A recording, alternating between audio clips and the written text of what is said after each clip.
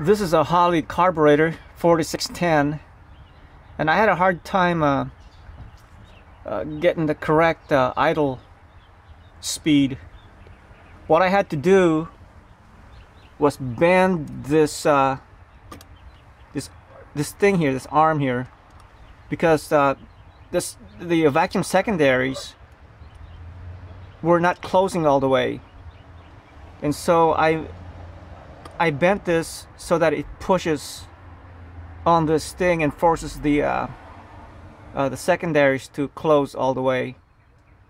And finally, after I did that, I was able to manage the idle speed. But before that, it would idle at 1200, and now I've got it down to 600 when it's cold, and then when the choke opens up, it idles to a nice 750. So yeah, if you have trouble with your Holley carburetor, it's probably because the secondaries are not closing all the way, and by bending this, it forces it to close.